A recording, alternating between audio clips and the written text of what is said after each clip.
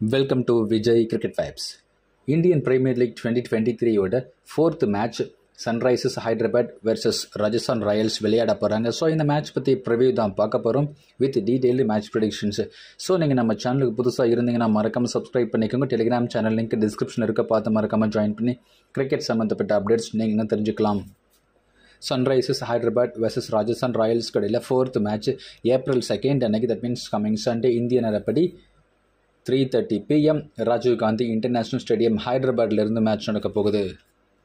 Head to head ரெக்கார்ட்ஸை பொறுத்த வரைக்கும் Sunrisers Hyderabad versus Rajasthan Royals கடையில் 16 மேட்ச் நடந்திருக்கு. அதில் சன்ரைசர்ஸ் ஹைதராபாத் 8 மேட்ச் வின் பண்ணியிருக்காங்க. Rajasthan Royals of course 8 matches win பண்ணியிருக்காங்க.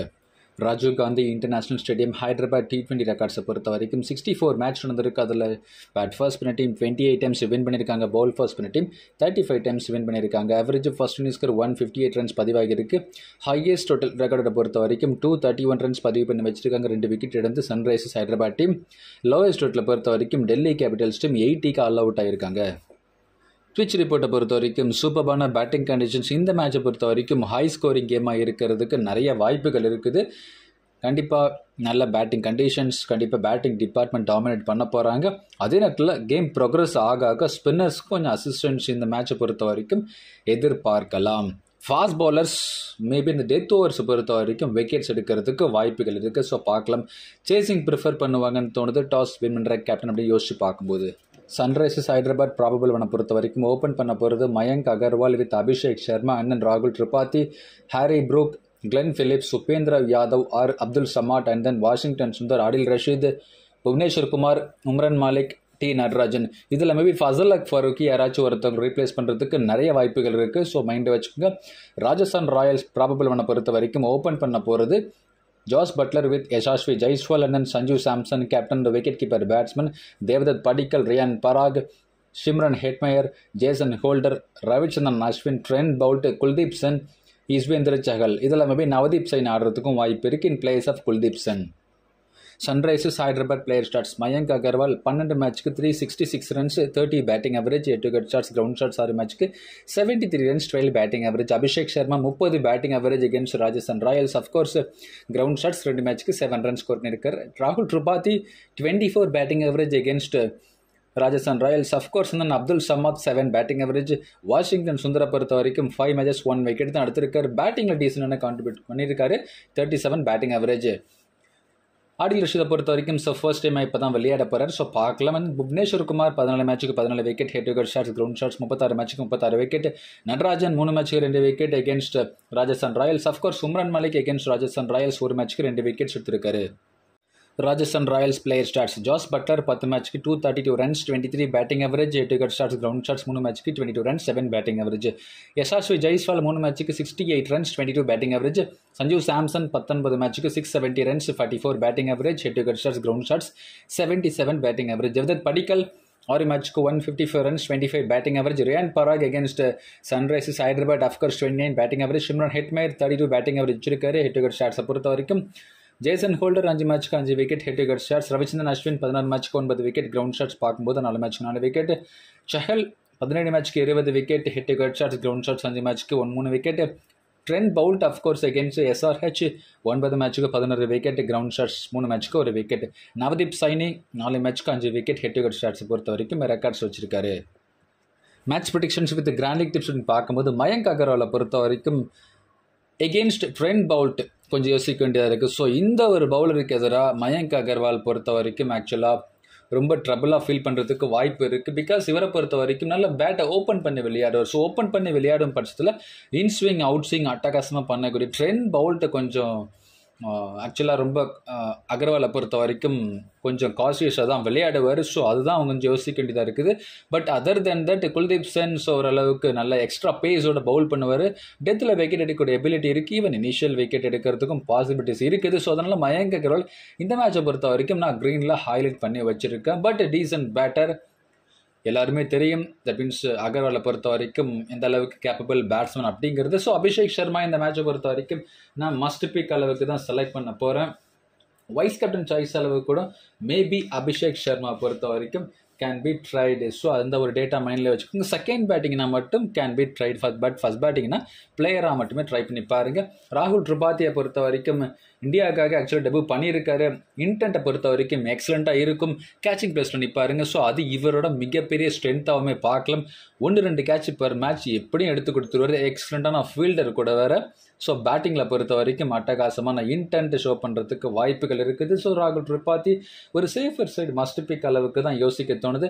ஹாரி ப்ரூக்கை பொறுத்த வரைக்கும் சூப்பர்பான ஒரு ஸ்டார் ஐடென்டிஃபை பண்ணியிருக்காங்க. இங்கிலாண்டை பொறுத்த வரைக்கும் சமீபத்தில் பார்த்தீங்கன்னா ரொம்ப impressive பர்ஃபார்மன்ஸஸை through out, that means எல்லா ஃபார்மேட்லையுமே கொடுத்துருக்காரு. ஸோ ஹாரி ப்ரூக் ஸோ ஐபிஎல்லையும் தன்னோட முத்திரையை பதிக்கிறதுக்கான வாய்ப்புகள் இப்போ பிரகாசமாக இருக்குது. ஸோ வேர்ல்டுக்கு தான் யார், that means Indian fans, that means IPL ஃபேன்ஸ்க்கு நான் யார் அப்படிங்கிறத ஷோ பண்ணுவாருன்னு தோணுது. ஸோ அட்டாக் பண்ணக்கூடிய எபிலிட்டியும் இருக்குது.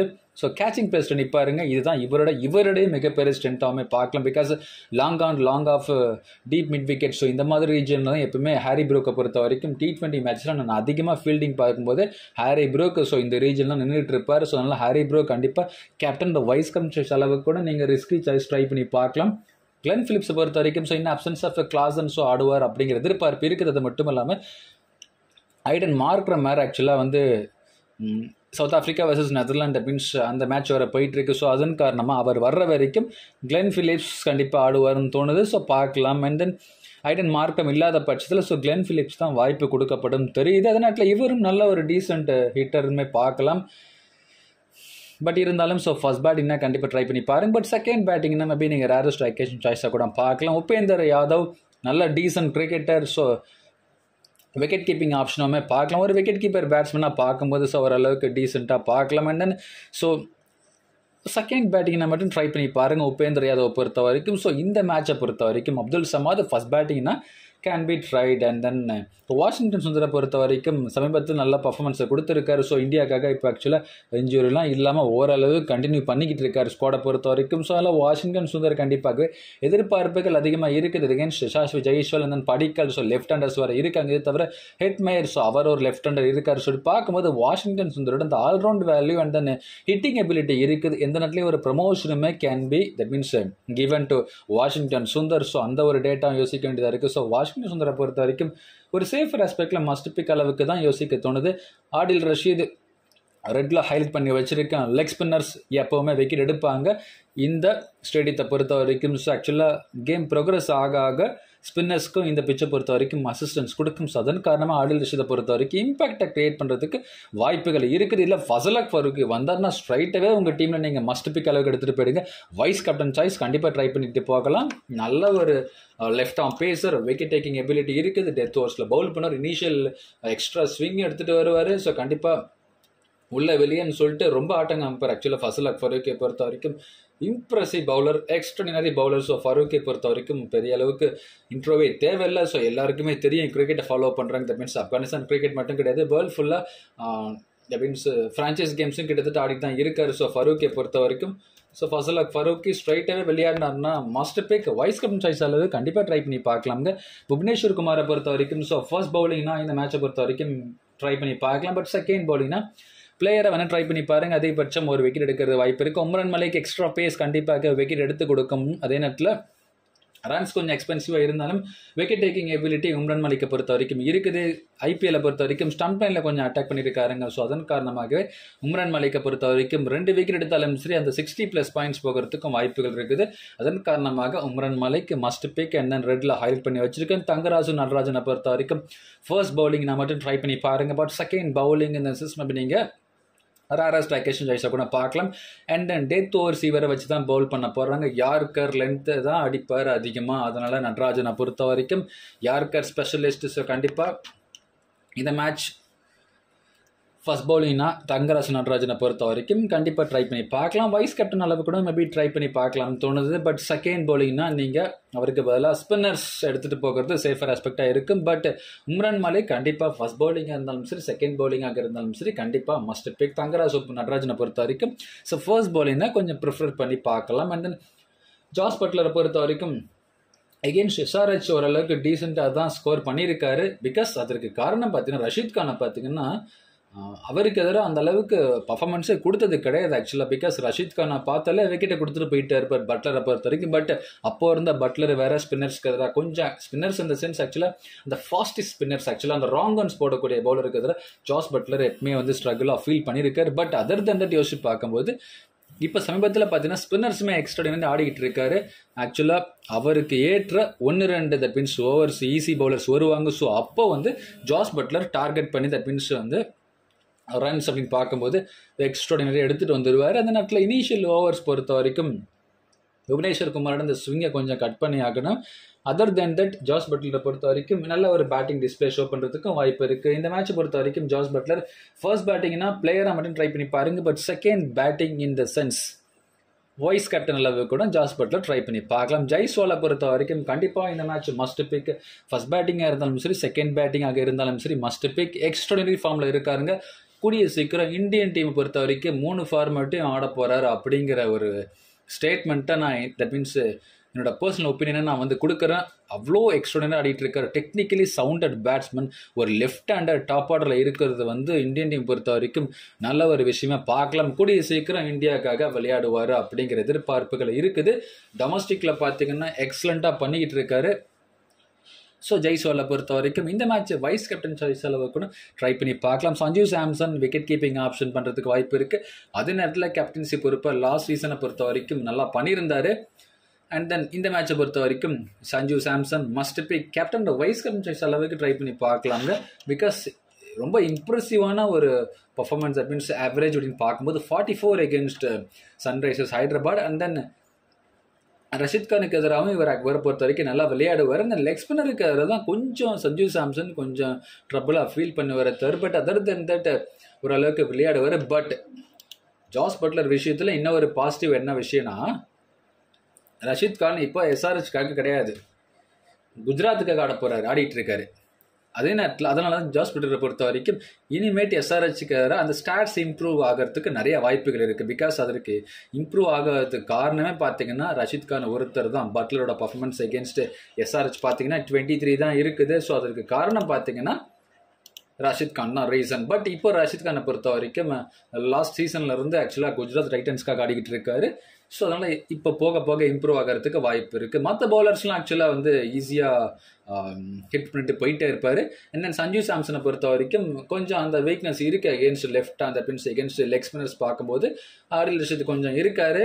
பட் அதர் தென் தட் ஆடில் ரஷீத் பொறுத்த வரைக்கும் ஓரளவுக்கு அந்த ஃபாஸ்டிஷாக வராது அப்படின்னு யோசிச்சு பார்க்கும்போது அண்ட் தென் ரஷீதை பொறுத்த வரைக்கும் ஸ்டம்ப் லைன் வரும், ஓரளவுக்கு டீசெண்டாக கொஞ்சம் ப்ரிடிக்டபிளாக இருக்கிறதுக்கு வாய்ப்பு இருக்குது சஞ்சு சாம்சனை பொறுத்த வரைக்கும். ஸோ அதனால் இவங்கள ஓரளவுக்கு நல்லா விளையாடுறதுக்கு வாய்ப்பு இருக்குது. ஸோ ஓவரால் யோசிச்சு பார்க்கும்போது சஞ்சு சாம்சன் கண்டிப்பாக இந்த கிரவுண்டை பொறுத்த வரைக்கும் நல்ல ஒரு பர்ஃபார்மன்ஸுமே கொடுத்துருக்காரு. Captain vice captain choice try பண்ணி பார்க்கலாம். படிக்கலை பொறுத்த வரைக்கும் கண்டிப்பாக இந்த மேட்ச் செகண்ட் பேட்டிங்னா ட்ரை பண்ணி பாருங்க. பட் ஃபர்ஸ்ட் பேட்டிங் இந்த சென்ஸ் நீங்கள் ரொம்ப ரேரஸ்ட் அக்கேஷன் கிராண்ட் லீக் சாய்ஸை மட்டுமே பாருங்கள். ரியான் பராகை பொறுத்த வரைக்கும் ஃபர்ஸ்ட் பேட்டிங்னா மேபி நீங்கள் rarest occasion choice. But second பேட்டிங்னா maybe நீங்கள் பராகை பொறுத்த வரைக்கும் ஒரு ஆப்ஷன் எடுத்து பார்க்கலாம். ரியான் பராக் செகண்ட் பேட்டிங் மைண்டில் வச்சுக்கோங்க. டேட்டா எக்ஸலண்ட்டாக இருக்குது ஆக்சுவலாக பராகை பொறுத்த வரைக்கும். அது மட்டும் இல்லாமல் டொமஸ்டிக்கில் பார்த்தீங்கன்னா இப்போ சமீபத்தில் வந்து சையத் முஸ்டாக் அலி ட்ராஃபியாக இருக்கட்டும் and then other than Vijay Hazare trophy இருக்கட்டும் ஓரளவுக்கு டீசெண்டாக பண்ணியிருக்காரு. டீசென்ட் இந்த சென்ஸ் எக்ஸ்ட்ராடினரியாக பண்ணியிருக்காருங்க. அட்டாக்கிங்காக விளையாடி இருக்காரு. ஸோ கண்டிப்பாகவே ரியான் பராகை பொறுத்த வரைக்கும் தேவைப்பட்ட ஏதாச்சும் ஒரு அக்கேஷனில் பவுல் பண்ணுறதுக்கு வாய்ப்பு இருக்குது. பட் அதற்கு தான் இந்த IPL பொறுத்த வரைக்கும் இடமே கொடுக்கலையே. இம்பேக்ட் பிளேயர்ன்ற ஒரு முட்டாள்தனமான ஒரு ரூலை கொண்டு வந்து ஒரு பேட்ஸ்மேன் நல்லா விளையாட்டு அவுட் ஆகிட்டு போயிடுவாராம். அதுக்கப்புறம் ஒரு பவுலரை 4 ஓவர் போடுறதுக்கு உள்ளே எடுத்துகிட்டு வருவாங்களாம். ஸோ இது எந்த அளவுக்கு ஒரு லாஜிக்கான அப்போனா 12 பேரை நீங்கள் வந்து ஒரு குரூப்க்கு ஒரு கிரிக்கெட்டாக இருக்கட்டும் ஃபுட்பாலாக இருக்கட்டும் ஸோ 12 பேரோட போகிறது அப்படிங்கிறது என்னை பொறுத்த வரைக்கும் முட்டாள் ஸ்டேட்மெண்ட் அப்படிங்கிறது சொல்லக்கூடாது. பட் இருந்தாலும் என்னோட அந்த ஒரு ஃப்ரஸ்ட்ரேஷன் இந்த மீன்ஸ் என்னோட ஆங்கிரியை நான் வந்து ஷோ பண்ணுறேன். பிகாஸ் நான் ஆக்சுவலாக எனக்கு ரொம்ப பிடிச்ச ஒரு கேம் பார்த்தீங்கன்னா கிரிக்கெட். ஸோ எனக்கு பிடித்த ஸ்போர்ட்டில் பார்த்தீங்கன்னா எதுலேயும் ஒரு எத்திக்ஸ் இருக்குன்னு அப்படிங்கிறது நான் எப்பவுமே நான் விரும்புவேன். நான் என்னோட லைஃப்லேயும் சரி ரொம்ப எத்திக்ஸை ஃபாலோ பண்ணுற ஒரு ஆள். இப்படி பார்க்கும்போது இந்த 12 பேர் கிட்டத்தட்ட ஆடுற மாதிரி இருக்குது. ஸோ இது வந்து அதுவும் இல்லாமல் ஒரு பிளேயர் நல்ல பர்ஃபார்மன்ஸ் கொடுத்துட்டு போவார். அதுக்கப்புறம் பார்த்தீங்கன்னா இன்னொரு பவுலர் அந்த 4 ஓவர் கொட்டா வீசுவார். ஸோ இது எந்த அளவுக்கு ஒரு லாஜிக் அப்படிங்கிறது சுத்தமாகவே தெரியல. ஃபார் எக்ஸாம்பிள் வருண் சக்கரவர்த்தி 4 ஓவர் பவுல் பண்ணியிருந்தார். அதுக்கப்புறம் வெங்கடேஷ் ஐயர் ஸோ பேட்டிங்கில் வந்து நல்ல பர்ஃபார்மன்ஸுமே கொடுத்துருந்தாரு. ஸோ இது எப்படி பார்த்தீங்கன்னா ஒரு இறந்து போனவர் இன்னும் மறுபடியும் வந்து மறுபிறவி எடுத்து விளையாடி வர மாதிரி தெரியுது. ஸோ இது ஒரு லாஜிக்காகவே பார்த்தீங்கன்னா இடிக்குது இல்லைங்களா? ஸோ அந்த அளவுக்கு கூட யோசிக்காமல் ஆக்சுவலாக வந்து ஒரு ஹிஸ்ட்ரியவே மாற்றுற மாதிரி ஒரு ரூல் ஆக்சுவலாக இது. ஆக்சுவலாக 11 பேர் தான் ஆடணும். சூப்பர் சப் அப்படிங்கிறது நம்மளே சொல்லியிருக்காங்க. தட் மீன்ஸ் ஃபர்ஸ்ட் மேட்ச் வீடியோவில், செகண்ட் மேட்ச் வீடியோவில் எனக்கு ஞாபகம் இல்லை. சூப்பர் சப் அப்படிங்கிறது கொண்டு வந்தாங்க. பட் அதற்கு ஏகப்பட்ட எதிர்ப்புகள் இருந்துச்சு. பட் அதை ஆக்சுவலி இன்டர்நேஷனலில் கொண்டு வந்தாங்க. அந்த ரூலை பொறுத்த வரைக்கும் ஃப்ளாப் ஆச்சு. அதை எகெயின் தூக்கிட்டாங்க. அதுக்கப்புறம் அண்ட் தென் பிபிஎல்லை பொறுத்த வரைக்கும் அந்த இம்பாக்ட் பிளேயர் தட் மீன்ஸ் அந்த மாதிரி ரூலை கொண்டு வந்தாங்க. பட் அதுலேயாச்சும் ஒரு லாஜிக் இருந்துச்சு. அதாவது ஓவர்ஸ் பவுல் பண்ணிடக்கூடாது. ஆக்சுவலாக 1 ஓவர் கிட்டத்தட்ட பவுல் பண்ணியிருக்கலாம், ஆர் 2 ஓவர்ஸ் அதிகபட்சம் தட் மீன்ஸ் அந்த மாதிரி ரூல் இருந்துச்சு. பட் 3வது ஓவர் பவுல் பண்ணியிருந்தாங்கன்னா ஸோ அவங்களால ஆக்சுவலாக வந்து அந்த பிளேயரை மாற்ற முடியாது. ஸோ பேட்டிங்கை பொறுத்த வரைக்கும் பேட்டிங் பண்ணிடக்கூடாது. ஸோ அப்படிங்கிற மாதிரி ஓரளவுக்கு ரிலவெண்ட்டாக ஏதோ அந்த ரூல் நான் ஆக்சுவலாக வந்து கிட்டத்தட்ட எதிர்க்கிறேன், எகெயின்ஸ்ட் தான் நான் சொல்லுவேன். பட் இருந்தாலும் ஓரளவுக்கு அதுலேயாச்சும் கொஞ்சம் ஒரு லாஜிக் இருந்துச்சு. ஸோ இந்த ரூலில் பார்த்தீங்கன்னா சுத்தமாகவே ஒரு லாஜிக்கே இல்லாத ஒரு ரூல் ஆக்சுவலாக இது. ஸோ ஆக்சுவலாக பார்க்கும்போது பராக் பற்றி நான் பேசிகிட்டு இருந்தேன். ஸோ இந்த மாதிரி பார்ட் டைமர்ஸ்லாம் ஆக்சுவலாக வந்து நல்லா பண்ணுவாங்க ஆக்சுவலாக. ஸோ இந்த மாதிரி பார்ட் டைமர்ஸோட டேலண்ட்டை பொறுத்த வரைக்கும் நீங்கள் சப்ரஸ் பண்ணுற மாதிரி தான் இந்த ரூல் இருக்குது ஆக்சுவலாக. என்னோடய ஃப்ரஸ்ட்ரேஷனை ஷோ பண்ணிகிட்டு இருக்கேன். சுத்தமாக பிடிக்கல இந்த ரூலை பொறுத்த வரைக்கும் எனக்கு. ஸோ ஹெட்மயரை பொறுத்த வரைக்கும் ஸோ கண்டிப்பாக இந்த மேட்ச் டீசென்ட் பர்ஃபார்மன்ஸ் கொடுக்கறதுக்கு வாய்ப்பு இருக்குது. டீசென்ட் இந்த சென்ஸ் ஆக்சுவலாக ஃபர்ஸ்ட் பேட்டிங்னா நல்ல ஒரு பர்ஃபார்மன்ஸ், ஃபினிஷிங் டச் கொடுக்கறதுக்கு நிறைய வாய்ப்புகள் இருக்குது. பட் செகண்ட் பேட்டிங் இந்த சென்ஸ் மேபி நீங்கள் ரேரஸ்ட் அக்கேஷன் சாய்ஸை கூட பார்க்கலாம். ஜேசன் ஹோல்டரை பொறுத்த வரைக்கும் கண்டிப்பாக must big. First பவுலிங்னா maybe try பண்ணி பாருங்கள். செகண்ட் பவுலிங்னாலும் மேபி நீங்கள் கிராண்ட் லீக்ல மட்டும் ட்ரை பண்ணி பாருங்கள். சுந்தருக்கு பதிலாக நீங்கள் ஹோல்டரை கூட ட்ரை பண்ணி பார்க்கலாம். பிகாஸ் சுந்தரை பொறுத்த வரைக்கும் அந்த அளவுக்கு இம்ப்ரெசிவான நம்பர்ஸ் கிடையாது. பிகாஸ் இன்னும் ஒரு டேட்டா என்னென்னா சுந்தருக்கு எதிராக பேட் பண்ணக்கூடியவங்க எல்லாரையும் பார்த்தீங்கன்னா ஸ்பின்னர்ஸும் நல்லா விளையாடக்கூடிய பேட்டர்ஸ். அதனால் சுந்தருக்கு எந்த அளவுக்கு விக்கெட் டேக்கிங் அபிலிட்டி இருக்கும் அப்படிங்கிறது கொஷின் மார்க்கை யோசிக்கும் போது தான் ஜேசன் ஹோல்டர் அந்த இடத்துல கொஞ்சம் இம்ப்ரெசிவான பர்ஃபார்மன்ஸும் மேபி தட் மீன்ஸ் அந்த ஆல்ரவுண்ட் வேல்யூ ஷோ பண்ணுவார் அப்படிங்கிற எதிர்பார்ப்பு இருக்குது. அண்ட் தென் அஸ்வினை பொறுத்த வரைக்கும் ஸோ ஓரளவுக்கு செகண்ட் பவுலிங்கை மட்டும் ட்ரை பண்ணி பாருங்கள். பட் ஃபர்ஸ்ட் பவுலிங் இந்த சென்ஸ் மேபி நீங்கள் rarest occasion choice. Batting ability இருக்குது. பட் இருந்தாலும் நம்ம அஸ்வினை பொறுத்த வரைக்கும் விக்கெட் டேக்கிங் எபிலிட்டின்னு பார்க்கும்போது சமீபத்தில் T20 மேட்சஸில் அந்த அளவுக்கு ஷோ பண்ணுறது கிடையாது. ஸ்பின்னர்ஸும் நல்லா விளையாடக்கூடிய SRH பேட்டர்ஸும் இருக்காங்க. ட்ரெண்ட் பவுல்ட்டை பொறுத்த வரைக்கும் கண்டிப்பாக must big. First பவுலிங்னா vice captain choice try பண்ணி பாருங்கள். பட் செகண்ட் பவுலிங்னா பிளேயராக மட்டுமே ட்ரை பண்ணி பாருங்கள். குல்தீப் சன்னை பொறுத்த வரைக்கும் எக்ஸ்ட்ரா பேஸ் இருக்குது. 145+ கன்சிஸ்டண்ட்டாக போடக்கூடிய ஒரு பவுலர். டொமஸ்டிக்கில் ஏகப்பட்ட விக்கெட்ஸ் வேறு எடுத்திருக்காரு. அதன்கார் தட் மீன்ஸ் SM80 நல்லா பர்ஃபார்மன்ஸ் கொடுத்ததுனால தான் ஆக்சுவலாக இந்தியன் டீம் கால் அப்பும் ஒரு அக்கேஷனில் கிடச்சிது குல்தீப் சன்னை பொறுத்த வரைக்கும். ஸோ இந்த மேட்ச் மேபி நல்ல ஒரு இம்பேக்டை கொடுக்கலாம்.